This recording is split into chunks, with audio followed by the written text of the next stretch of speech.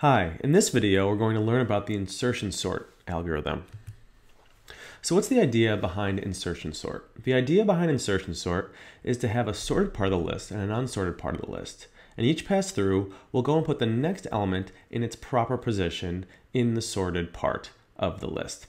So similar to selection sort in some ways, but some tricky little details that are different. So let's step through insertion sort to really understand it. We're going to choose the first element and mark that first element as sorted. Great, now it's green. Choose the next unsorted element. So that's a 3. Now what we want to do is basically sort that element in its correct position on the left sorted part of the list. So we shift that unsorted element into its correct position in the sorted part of the list. So now that first two elements, 3 and 5, they're sorted. Now that left part of the list is sorted. We do that again. We choose the next unsorted element, which is a 4, and we shift it, that unsorted element, into its correct position in the sorted part of the list. Now that left part of the list is sorted. Now we choose the next unsorted element, which is a 1, and we shift it into its correct position,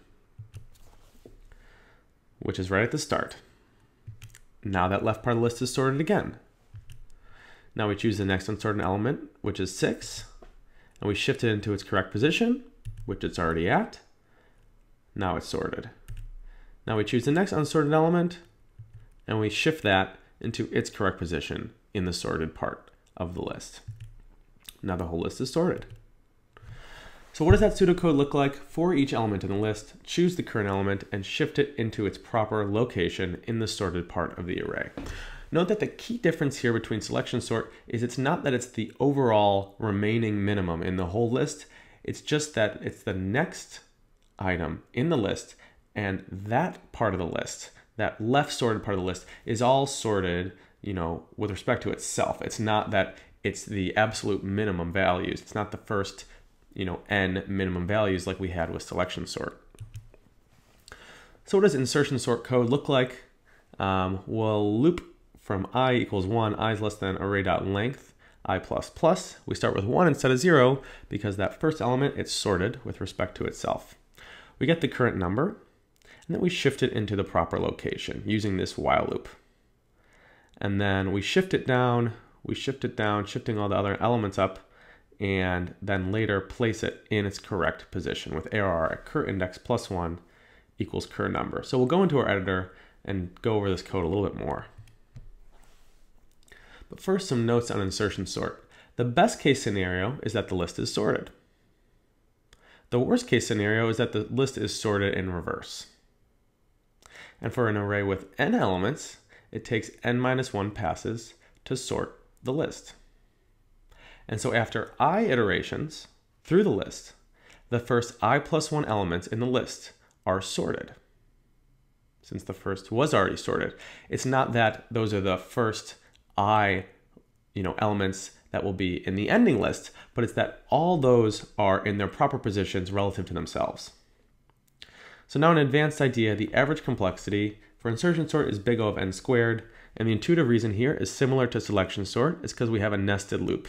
So the runtime varies with the square of the length of the list. Again, this is beyond the scope of the class, but this way you sort of have heard this idea in case it interests you to dive in more. So let's go into our editor.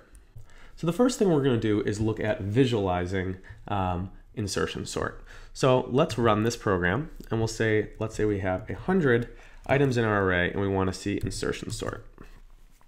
So this is what insertion sort looks like. Each time we're basically taking that next element and putting it in its proper position with the overall list. So I'll do that again, but I'll slow it down a little bit.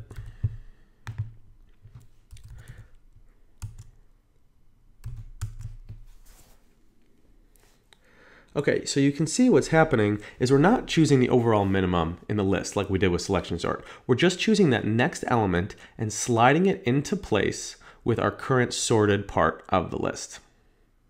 So you can see every time we take a new element, right, that left part of the list stays sorted. So you can very clearly see the sorted part of the list and the unsorted part of the list. So we can try this. We'll go a little bit faster with a medium-sized list.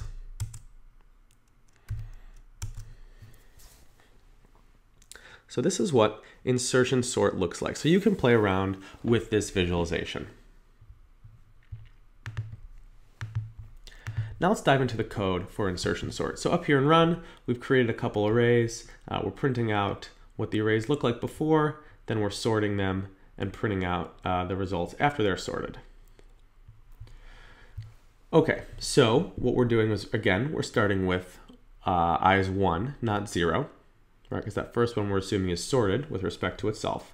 We get the current number in that list. And so now the goal here, remember, with insertion sort is to insert this number into its proper position in the sorted part of the list. So then we get curIndex, we set that to be the place to the left. And then here's our while loop. What's this while loop really doing? It says, while we are still in bounds and the current number is less than the current index, right? Then we'll keep shifting. We'll shift the value at the current index to the right one place. And then current index minus minus. So basically what this is doing is it's continuing to shift elements to the right to allow us to place this current number in its correct position. And then we put this number in its proper location, and then we'll print out that array just so we can see the intermediate steps. This is definitely a very tricky algorithm. All of the sorting and searching algorithms are pretty tricky. And so it takes, it's definitely worth it to go look through this code yourself, try and walk through it, try and put out prints to see what, how this is really working. But we'll run this code and we'll see. So you can see here, that 5 is now sorted with respect to itself. Now those first two are sorted. 3 and 5 are in the proper positions. Now 3, 4, 5 are in proper positions. Now 1, 3, 4, 5 are proper. Now 1, 3, 4, 5, 6. And then the whole list is sorted. So just like we showed in the slides. So this is insertion sort, and now you can get a chance to play around with it.